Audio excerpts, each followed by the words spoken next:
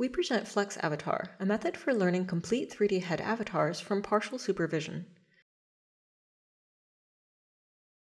FlexAvatar can create a high-quality 3D head avatar from any image, even stylized portraits.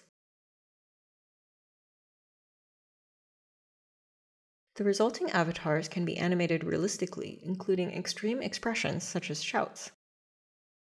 This is possible even though the method has only seen a single image of the person. Under the hood, our method predicts a set of 3D Gaussians for each frame. These Gaussians can be rendered from any viewpoint. As a result, our generations are perfectly view-consistent and show no temporal flickering. All avatars also share a common latent space. This allows smooth interpolations between different identities. Our goal is to learn complete 3D head avatars, even from partially supervised data, such as monocular portrait videos. Although FlexAvatar is mainly trained on monocular video data, it can still predict the entire head. This makes full 360-degree renderings possible. The back of the head is never visible in the single input image, but it is plausibly inpainted by our method.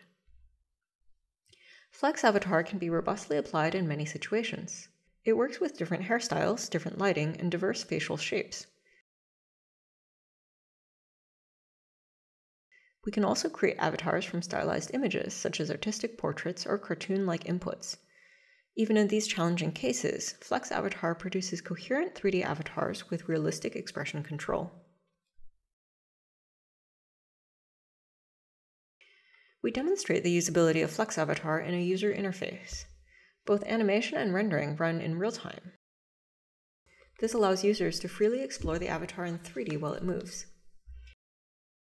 Each avatar is stored in a compact latent code. This code can be loaded instantly to switch to another avatar.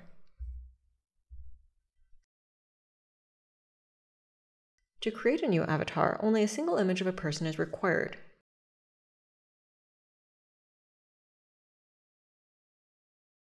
In the first step, we run 3D face tracking with Pixel 3D This provides the camera viewpoint and the expression code of the input image. The tracking typically takes about 1 minute. Now, an initial version of the avatar can already be viewed in 3D.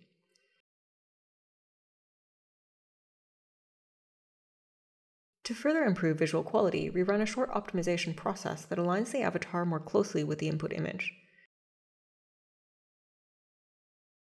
After another minute of processing, the avatar is ready and can be freely animated and explored in 3D.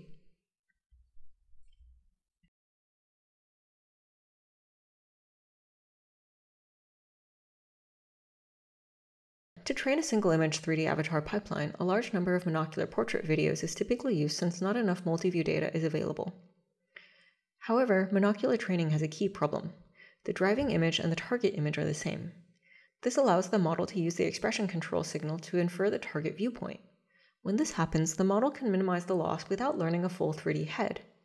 The result is an incomplete avatar that only looks good from the driving viewpoint.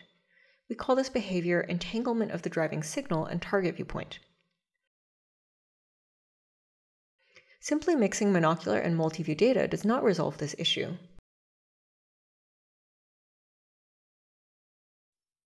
Instead, we propose so-called bias sinks that help bridge the gap between monocular and multi-view data, leading to both complete and generalized 3D head avatars. Our method adopts an encoder-decoder design.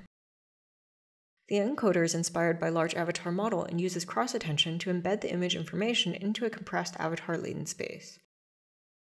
The decoder follows avatar and models face animation entirely via cross-attention to the sequenced expression code.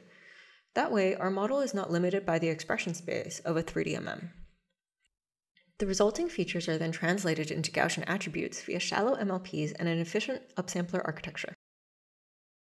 A key idea of our method is the use of bias sinks. These are learnable tokens that mark whether a training sample comes from a monocular or multi-view dataset. We append these tokens to the expression sequence. This way, the model learns to entangle the driving signal and the target viewpoint only when the monocular token is present.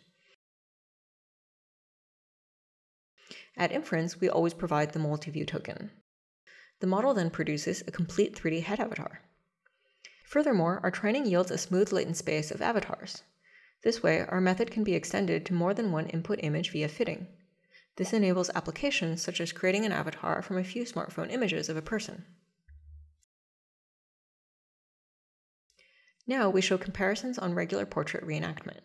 Here, the baselines perform well, but our method produces more expressive and more detailed animations. Next, we look at single image avatar creation, where free camera control is required. Our method creates a complete 3D head avatar, while baselines struggle with view extrapolation. Finally, we show a comparison with avatar in the few shot setting.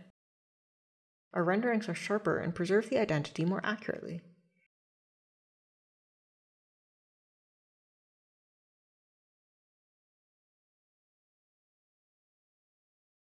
We've introduced FlexAvatar, a method for creating complete 3D head avatars from single or multiple images of a person. Thank you for your attention.